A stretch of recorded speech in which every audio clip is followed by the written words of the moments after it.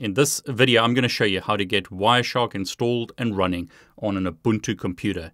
In my example, I'm using an Ubuntu virtual machine running on my Mac. This is Ubuntu 20.04, but the same process would apply if you were using a physical laptop or computer. I'm going to show you two methods to install Wireshark. We're going to use the typical sudo apt install method, which gives you a version of Wireshark, but not the latest release. And then I'll show you how to update your references so that you can install the latest release of Wireshark on your Ubuntu computer.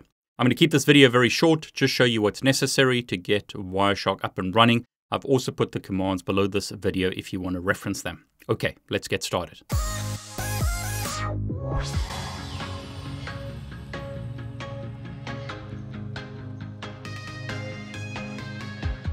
Okay, so the first thing I'm going to do is open a terminal. I'll make this a bit bigger so it's easier to see what's going on.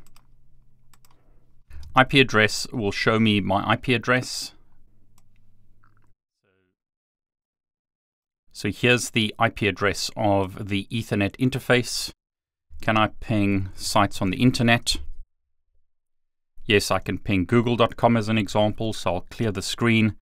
I'm going to use sudo apt-update to update my references. Because I'm using sudo, which allows me to run this command with root privileges, I have to put in my password. And as you can see, the Ubuntu references are being updated. Good practice to always do that first.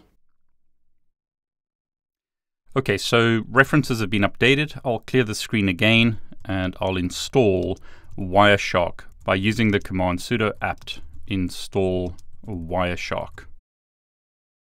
I'll say yes to install the software. So this is the easy method basically. It's going to allow me to install Wireshark, but I won't get the latest release of Wireshark. Now in the past, you had to run Wireshark as root or with root privileges to be able to capture traffic off an interface. Nowadays, you can allow non-super users to capture packets. Basically, this allows members of the Wireshark group to capture packets. It's recommended over the alternative of running Wireshark or Tshark directly as root, because less of the code will run with elevated privileges. We're also told that enabling this feature may be a security risk, so it's disabled by default. If in doubt, it's suggested that you leave it disabled.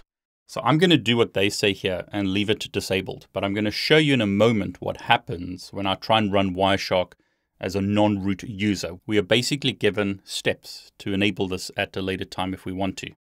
So for now, I'm going to say no. Wireshark is now installed on this Ubuntu computer. And there you go, Wireshark is installed. Notice what happens when I try and run Wireshark without sudo. Seems to be okay, but I'll try and capture traffic from my Ethernet interface. And notice we're told that the capture session could not be initiated because we don't have privileges. And we're given a list of steps to follow to enable this feature. So we can run this command, reconfigure Wireshark common, which will display that prompt that I showed you previously that allows you to say yes or no to allow non-root users to capture packets. You would select yes in response to the question, should non-super users be able to capture packets? And then you need to add your user account to the Wireshark group by running this command. So if you ever wanted to do that later, there are the steps. You could take a screenshot of that as an example, take note of the commands, and then run them if you want to allow non-root users to capture packets. I'm going to click OK, and I'm going to shut Wireshark down at this point, and I'm going to run sudo Wireshark to start Wireshark again. And now, notice I see a bunch of traffic on the Ethernet interface. And if I click Start Capture, I need to put in my Mac password because this is running in a virtual machine. And notice there I can see a whole bunch of traffic. So a lot of traffic being seen in the network at this point. Just make these a bit bigger. So there you go, a whole bunch of traffic from various sources to various destinations. So the network is very busy, but I could, as an example, filter for ICMP traffic. And I'm seeing some ICMP traffic. But what I'll do here is open a new window, make this a bit bigger once again. And what I'll do is ping google.com. So the pings succeed, and notice here I can see ping traffic from 192.168.128, which going back to my terminal and using the command IP address shows me that that is the IP address of the local Ubuntu computer. So this Ubuntu computer is pinging google.com. I can see layer 2 information. Notice it's a VMware MAC address. I'm running Ubuntu in a virtual machine on my Mac. So VMware is sending traffic to a Cisco router. That is my default gateway for my home network. So source and destination, Ethernet MAC addresses. Here are the IP addresses. So I can see a local IP address, 192.168.128, which is my Ubuntu VM, is pinging google.com. And scrolling down, I can see ping request. And then next packet is echo reply or ping reply. So I'm already capturing traffic on my network. Okay, I'll close this down and I won't save the capture.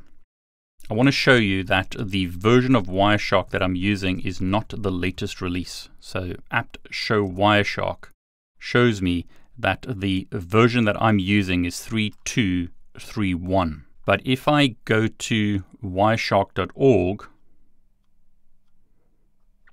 so on the wireshark.org website, if I click download, you'll notice that the latest release is 3.2.5, released on the 1st of July 2020. So if you're happy to run this older release of Wireshark, you don't have to do anything else. I mean, you can see that I'm capturing packets off my network.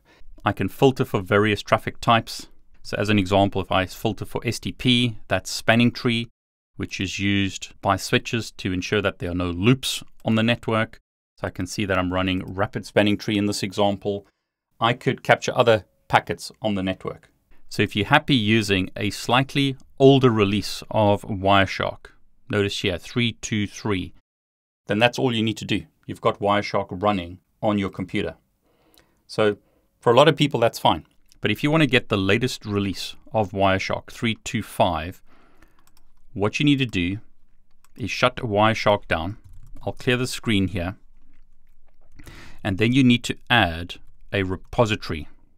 So I'm going to use this command, sudo add-apt-repository ppa wireshark-dev stable. Basically, this is going to allow us to get the latest releases of Wireshark. So we told that here, latest stable releases of Wireshark, backported from Debian package versions. Press enter to continue. I'm going to do that. Ubuntu is updated. Okay, so now that that's been done, I can type sudo apt update, clear the screen, and now I'll simply install Wireshark once again. Okay, all you need to do now is reinstall Wireshark. It'll automatically update the Wireshark installation. So I've used the command sudo apt install Wireshark, yes to continue the installation. This will now download the latest release of Wireshark and update the current Wireshark that I'm using. Okay, I'll clear the screen. So now I'll use the command apt show Wireshark. And as you can see, we're using 3.2.5.1. This is the latest release of Wireshark. Sudo Wireshark to start it. Go to help, about Wireshark 3.2.5 is what I'm using. So I'm basically using the latest release of Wireshark on my Ubuntu computer. So previously I had an older release. Now I'm using the latest release. So once again, if I ping google.com from my Ubuntu virtual machine, I can see those ICMP messages from my local computer to google.com. Okay, so in this video, I just wanted to show you how to get Wireshark installed. I'll talk about some of the filters and options in Wireshark later, but I just wanted to show you how to get started with Wireshark. If you enjoyed this video, please consider liking it. Please consider subscribing to my YouTube channel, and please click on the bell to get notifications. I'm David Bombal, and I want to wish you all the very best.